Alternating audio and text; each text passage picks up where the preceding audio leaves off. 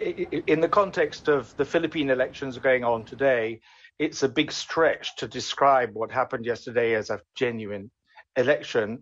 The government and China themselves are calling this democracy with Hong Kong characteristics, and that's probably apposite. There were only 1,460 people were voting yesterday, all of them carefully filtered as patriotic supporters of the government.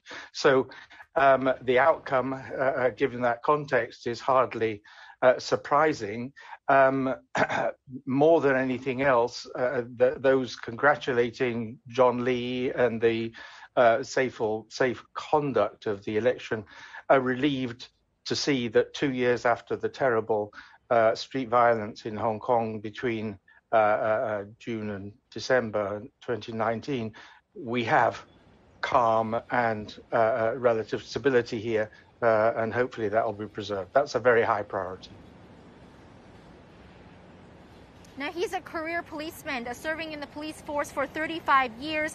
What, in your view, should be his first priority?